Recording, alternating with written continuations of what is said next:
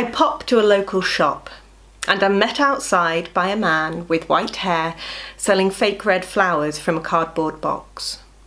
He smiles and asks with loud silence for a donation, for a mark of respect. I'm not sure how I feel about this.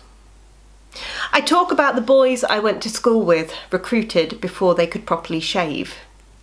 He talks about sacrifices made, about emptiness people find on returning and coldness shown to those who can't recover.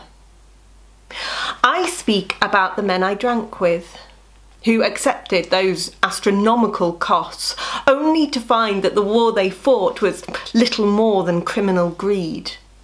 And he says, exactly. Your boys are the same as mine. These flowers aren't for the wars, they're for the men. The men and women whose nightmares run red. The men and women with shattered parts who never fully come home.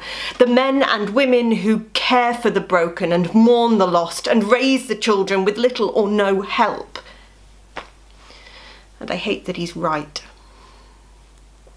I put my pound in the slot and attempt to pin the plastic stalk in a way that won't immediately fall off, and I see an image from my childhood. Thousands of crosses in a field in France. And I know I will join the silence. Because these poppies, they're not for the wars. They're for the men and women who must live after them. Because war leaves devastation on every side.